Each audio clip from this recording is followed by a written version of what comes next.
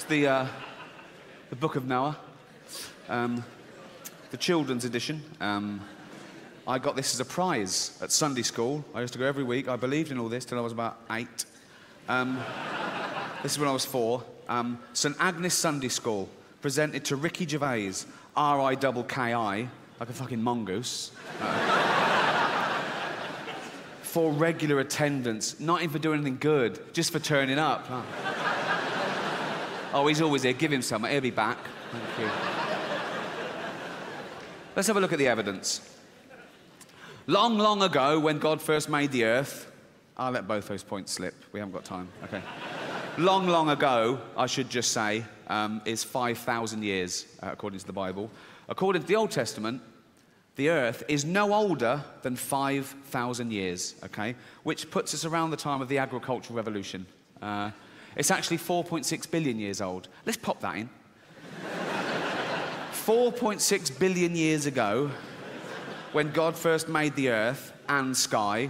All right, don't big it up. I mean, it comes as a package, really, doesn't it? You can... The sky was never an optional extra. It could be...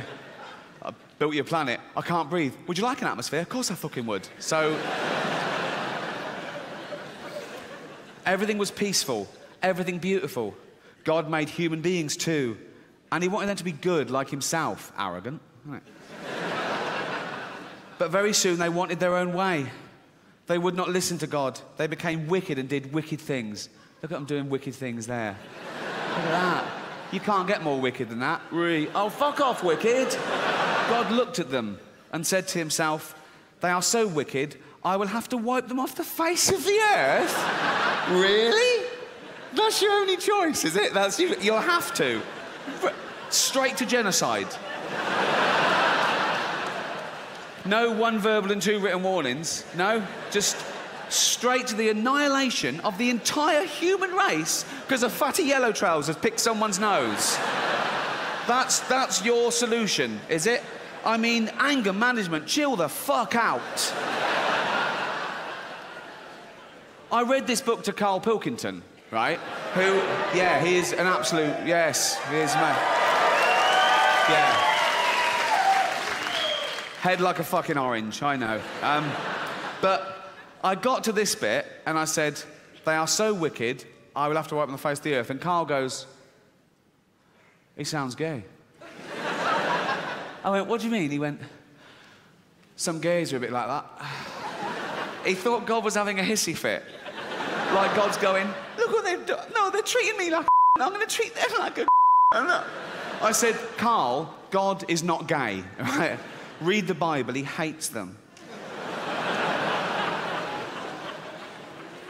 They are so wicked, I will have to wipe them the face of the earth. And every living thing with them.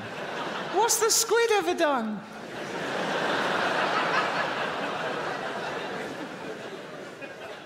In Leviticus, I think it is, they list all the animals that all the punishments for sleeping with them. Like, if you lay with a stoat, you'll do this, and if you lay with somebody, you'll do that, and it killed. And one of them is, if you sleep with a squid, you get smitten in the knees. So if people coming back from the beach like that, you know exactly what they've done.